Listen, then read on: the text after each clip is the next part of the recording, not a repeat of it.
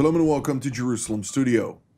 Israel's northern neighbor, Lebanon, is powerless in more than just one sense. While foreign Iranian influence and deep economic distress rooted in political corruption threatens the once termed Switzerland of the Middle East with plausible disintegration, such a reality would inevitably pose a grave security risk for Israel. To analyze the current situation in Lebanon and expected implications for the region, we're joined from Central Israel by Colonel in Reserve Dr. Anan, who is a senior fellow at the Institute for Counterterrorism at Reichman University and a lecturer at Haifa University as well. Thank you for joining us, sir. Thank you. Also joining us from elsewhere here in Jerusalem is Dr. Boms, who is a research fellow at the Moshe Dayan Center at Tel Aviv University. Thank you for joining us as well, sir. Thank you. And with us here in the studio is our TV7 analyst and host of TV7's Watchmen Talk, Mr. Amir Oren. Amir, give us a update on the latest with regard to Lebanon, in light also of the new government there taking hold, but an incompetent government, it seems. Well, you mentioned the government, and one of the worst and least enviable jobs in the region in recent years has been Prime Minister of Lebanon. Only recently, we've learned that the murderer of Prime Minister Rafik Hariri 16 years ago is probably going to get away with murder, and his two accomplices are still at large. The prosecution is trying to appeal, but Lebanon being what it is, under the control of Hezbollah, there is a slim chance that justice will be done. And the current Prime Minister, Najib Mikati, made a fortune in his private dealings, but as a public figure, he's not so fortunate. Obviously, the Lebanese economy is in shatters. The Lebanese currency has collapsed. There is no petrol for Lebanese citizens to move around. Hezbollah is trying to make this dire situation better for itself by distributing oil, which it has gotten from Iran. But until and unless corruption is rooted and Hezbollah is brought under control, and both of these efforts do not seem to be bearing fruit, Lebanon will still be on the verge of collapse, and perhaps even deeper. And as you mentioned, if it is disintegrating, Israel could be deluged by workers, unemployed from the north, or other desperate people, in addition to the usual security risks posed by both Hezbollah, the Shiite movement, and Palestinians residing in Lebanon. Not to forget, of course, that Hezbollah's oil, which it received from Iran, was initially brought to the Banyas port in Syria in order to avoid the U.S. sanctions on Lebanon proper, a request from the Lebanese government at the time, and then transported via land border to Hezbollah. From what I hear, it didn't reach far from the Baqa Valley, Hezbollah stronghold. But with that being said, Dr. Wahabi, I'd like to ask you, Prime Minister Kate is a person who grew up and became stronger from within the Sunni community in Tripoli, in the north of Lebanon, which is not necessarily under Hezbollah influence as much as other parts of the country. Nonetheless, in order to play the political game in Beirut, you need to have some sort of communications with this Shiite organization, which is, of course, also controlling Amal and other organizations in that country. Give us a little bit of an understanding. To what degree is this new technocratic government, quote unquote, able to function for that matter? Yeah.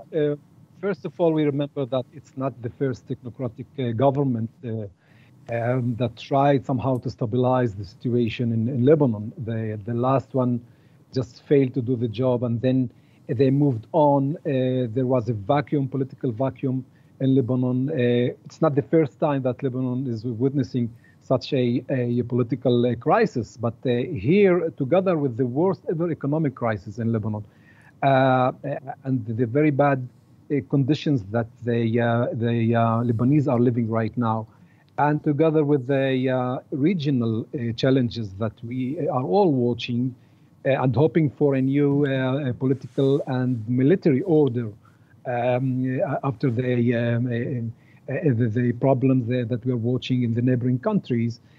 Here, Lebanon is trying again to come with a new formula of a pragmatic way to stabilize the country from inside. McCarthy, that was in the past prime minister, is a Lebanese Sunni, and his loyalty is first of all to Lebanon.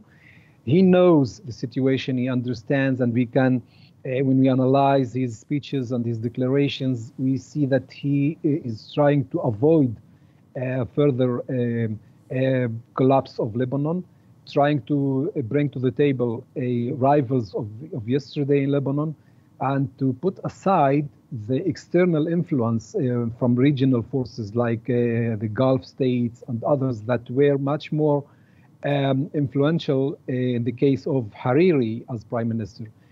His loyalty is to Lebanon, and I'm afraid his job is a bit difficult to be achieved, while Hezbollah's loyalty is first of all to Iran before Lebanon itself. Indeed, Dr. Boms, your perspective on this, also bringing into the picture the fact that the first trip Kati has made was to Paris, to the Élysée Palace, to meet with French President Emmanuel Macron, of course, the person in charge of trying to accumulate international support for potential bailout, but reforms are necessary to bring about such a plan, including by the International Monetary Fund and other global institutions, something that doesn't seem very viable at this stage if we look at the political construct despite this new government. True, and this is really what the Prime Minister had attempted to do, and at least create the beginning of conversations with the international institutions, trying to gain some support from French and then potentially from others, and in a way trying to do the impossible and create a balance. Look, Lebanon is constantly in a flux. There are about 13 months before the terms of President Dayan will be over, and Lebanon is constantly looking for its direction. It is clear to anyone who is in the lead in Lebanon that it's very difficult to create a consensus. We've seen it even recently, and now again with the maritime border. Lebanon desperately needs an agreement that will enable it, for example, to develop some of its reservoir that potentially can bring at least long-term financial gains from the sea. But for that, it needs an agreement with Israel, and for that, it needs the government and the Hezbollah, pro-Hezbollah factions to also agree. That seems very far from the current trajectories, and it means that the influence of other foreign actors on Lebanon is likely again to increase. When Lebanon is depleted,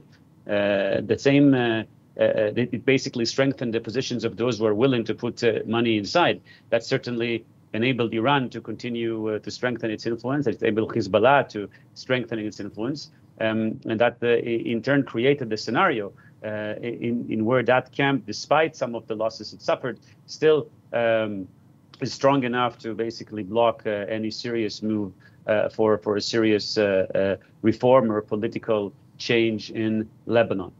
This deadlock is something that Lebanon had experienced for quite some time. The difference really in the last few years that it has seen that with a depleting economy, with people not able to find gas for their cars, with depleted hospitals, no medications, people were trying without success to get formula milk, things and pictures that are very, very difficult. Usually in these types of cases, some of these pictures may end up convince the IMF to eventually, come in and offer another relief, something that maybe create a temporary relief to some degree, as some of the fuel for some of the neighborhoods at least. But that's far away from actually sorting the issue of Lebanon, which is becoming another, unfortunately, failed state in the region.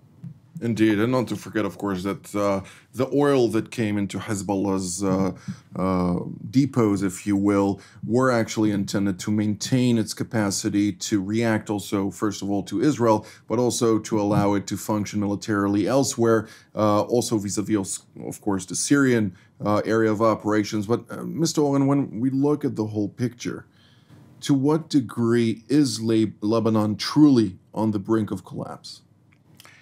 Well, you know, the basic formula or equation on which Lebanon was founded or gained its independence from France and indirectly from Syria is no longer valid.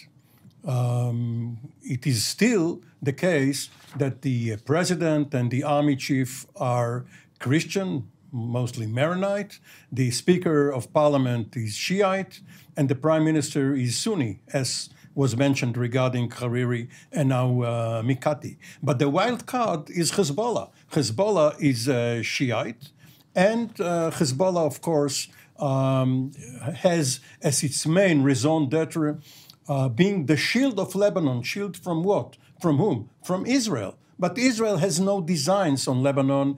Israel defensively invaded Lebanon in 1982. It has withdrawn 21 years ago. There is no real reason for Hezbollah. And it invaded not because of the Lebanese, because of the Palestinians. The Palestinians and the Shiites backed by Iran, and because of the coincidence of the Iranian revolution taking place only a short time earlier, the Hezbollah, first Amal and then Hezbollah, took over as the major power center.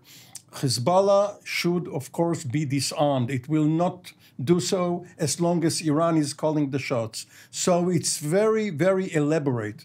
And if France, for instance, can pull some strings in the nuclear deal talks, and at the same time demand that Iran stop using Hezbollah against Israel and abusing Lebanon, that will be a great help. Dr. Wahabi, your view on that? I think that right now Hezbollah is in a very deep dilemmas. He tried to maintain the two circles of being part of the resistance, as he calls that, being an armed wing in Lebanon, claiming that he is continuing to defend Lebanon, but his loyalty is to Iran and he's part of the Iranian agenda on the other hand. And those two circles right now are contradictory to each other for the first time. And Hezbollah has to put it in front of the Lebanese that are rising fingers and they trying to improve the situation and to start a new hope in Lebanon, knowing that Hezbollah is an obstacle and not helping the Lebanese anymore. And in this stage, Hezbollah does not want any more confrontations, neither in Syria or nor in our northern borders with Israel, because he knows that it might be leading to undesired escalation right now. His internal front is much more risky right now than all others, and he is still involved because of the Iranian agenda in a lot of other terrains in the Middle East, in Syria, in Yemen, and in other parts of the world. He has a bad economic situation. He cannot recruit any more people to his human resources are limited right now. And he is trying to be part of the solution without putting aside the Iranian agenda. And it's very, very complicated. Indeed. Let's bring into the picture also the potential negotiations now, or the resumption of negotiations on demarcating the maritime border between Lebanon and Israel. The United States is sending a new envoy to the region to try and bring about a certain glimpse of diplomacy. Of course, multiple occasions in the last year failed miserably because of new equations that were brought to the table by the Lebanese, of course, with the directives of Hezbollah, which we all know where they get their directives from. But Dr. Boms, how do you view this complexity? So Amos Hochstein, who is a diplomat that worked in the corridors of Capitol Hill for 2 decades, also a businessman and somebody who worked in Congress under the Obama administration, is now being sent by the Americans as the new envoy to try and renew the maritime negotiations. About a year ago, when the last round of the negotiations ended, we were in an interesting situation. It seems that the reports indicated that the two sides are actually coming to a potential agreement. But at the very end of it, and then due to pressure coming from the pro-Hezbollah circles and the Lebanese government, the Lebanese have actually changed their initial position and now declaring that the area in dispute is almost 3 times as large as the area in dispute that actually came to the negotiations. Lebanon, I would say, needs these negotiations more than Israel. Israel is already extracting gas from the fields of Tamar and Leviathan. There's some also fields in the north when Israel develops, and Lebanon complains that they may fall within its own territory. Lebanon has not started extracting or developing these sites, and it's going to be very difficult for it. Of course, it will need foreign companies to do so without an agreement over the maritime border. But again, not reaching an agreement is an agenda of Hezbollah, and now Amos Hochstein is going to be sent to try and negotiate. It's going to be, I think, another round that's going to be very, very difficult. Lebanon very much needs it. If he will be able to move this needle, it's going to be a very significant achievement for Lebanon on the one hand, who may be able to see at least long-term prospects of economic development, and also because there's going to be another agreement between Lebanon and Israel, and certainly a loss for the Hezbollah camp. I wish that we'll, in one of the next programs, we'll be able to report that this had actually happened.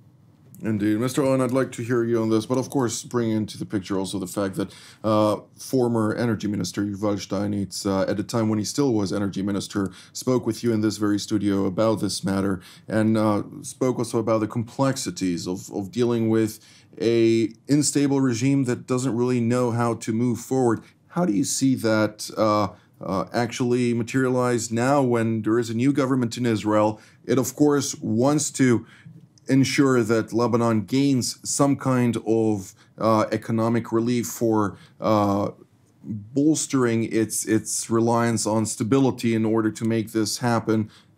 Is this now better when we're talking about prospects, or is this not going anywhere again? Well, you know, this issue brings to mind the old debate about desalinization. Is it cost-effective to invest in such facilities? And the answer was, there is, contrary to popular belief, there is no shortage of water. There is a shortage of money. If you have enough money, you can buy water directly or indirectly for whatever amount you need. One has to contrast the micro and the macro in this particular problem of the maritime dispute. Of course, if Israel insists on its end of the bargain, looking at the micro problem, it may be justified. But macro, it is in Israel's interest to let the Lebanese have something to lose. And the more they have to lose, the less risk there is of Hezbollah starting a new war. And if they do start and they lose their gas field, it's their problem. So the question is, if Israel gives up, even though it does not have to, some percent, rather than 54 to 46, it will be 58 to 42 or whatever, can it be compensated by the United States? As it actually is being compensated on military aid, for instance, Iron Dome or what have you. There can be a trilateral formula here where everybody wins. Dr. Wahabi, your take on this? Yeah, I think the natural gas in the Mediterranean right now gives a big chance for Lebanon. to come out of this crisis, this economic crisis, and the Lebanese know that. We could see through the negotiations that the Lebanese government those days lately wanted very much to get an agreement with Israel and to somehow to get a win-win situation where they can gain for their benefit also the gas that is so much desired right now for Lebanon. But unfortunately, Iran and Hezbollah stood behind the government, and in the end of the day, we did not succeed to get an agreement. This goes back to the all the mechanism of the politics when Israel is part somehow, directly or indirectly, of this game. And here, Israel is watching the scenarios in Lebanon, and if we are talking about the yesterday political order that is still existing anyhow, of course, all the countries here in the region want to weaken Hezbollah, and that this organization will choose to reduce its military activities and adventures through the region. But on the other hand, there might be new dilemmas where Lebanon can move a step ahead, and that the collapse of Lebanon can lead this country to a new opportunity where a new politics can be get there together with the involvement of the region and of course, the superpowers. And it could be a new Lebanon without Hezbollah, and at least without the military wing of Hezbollah, that Hezbollah integrates again in the Lebanese politics. And there's a lot of resources that can contribute to the Lebanese economy. We're drawing near to the end of the program, and I'd like to hear more on Israeli preparedness for if things go south. Dr. Bohm, how do you take that? Well, the Home Front Command and the IDF have been preparing for the third Lebanon war, or a scenario that may emerge if Lebanon will indeed collapse, and if the Lebanese and the Syrian arena will deteriorate into a scenario of conflict that will take this Iranian attempt to encircle Israel. This is a serious issue, and perhaps if we're now drawing the loose analogy to Afghanistan, a place in where the Americans have invested 20 years in attempt to stabilize the country and received the very difficult results. We've seen Lebanon as well, 20 years with $5 trillion of investment in trying to stabilize the country, which now, and stabilizing the Lebanese military, which is now seems to be weaker than the pro-Iranian militia there, Hezbollah. If Lebanon further collapses and the non-aligned forces become more integrated with the arsenal that they have against Israel, Israel, of course, needs to prepare, which is, of course, why Israel is taking great interest in all of these dynamics. And not that it can do much to change the reality in Lebanon, but certainly looking at very watchful eyes with some hope that the moderate voices will be able to bring Lebanon into a better route moving forward, and being prepared for an additional escalation or deterioration. Dr. Wahabi, your take on this? You have about 1 minute. We are witnessing a shifting point in the Middle East and Lebanon in particular. And I think that the Lebanese problem should be solved together with the new nuclear agreement that the United States of America is conducting right now. And I'm optimistic that Lebanon will be stabilized. Mr. Oren? Well, the Lebanese seem to be worried of civil wars and corruption and incompetence.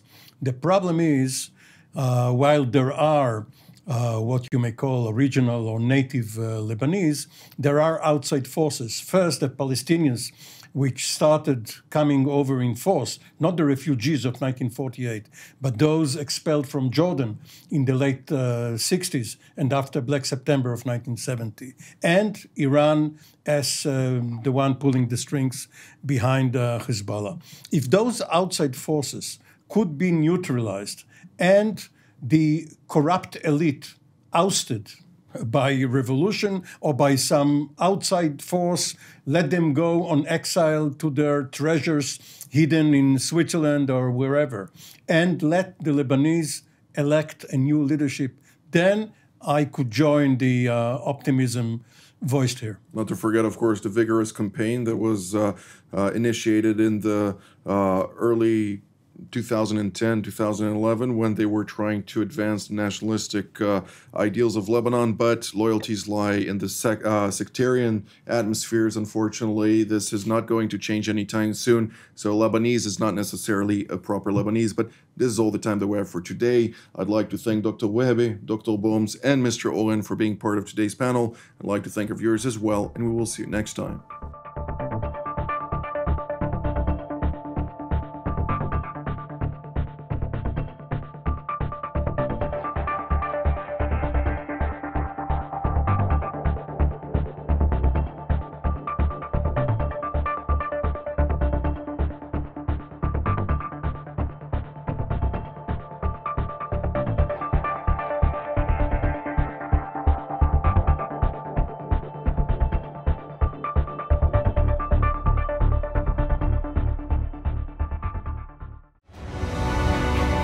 Europe needs a soul, an ideal, and the political will to serve this ideal.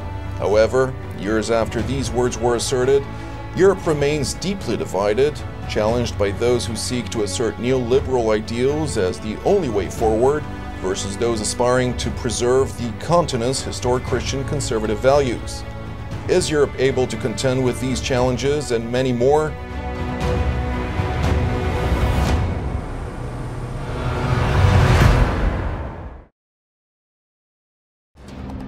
For more of TV7's productions and editorials, we invite you to visit our website at www.tv7israelnews.com.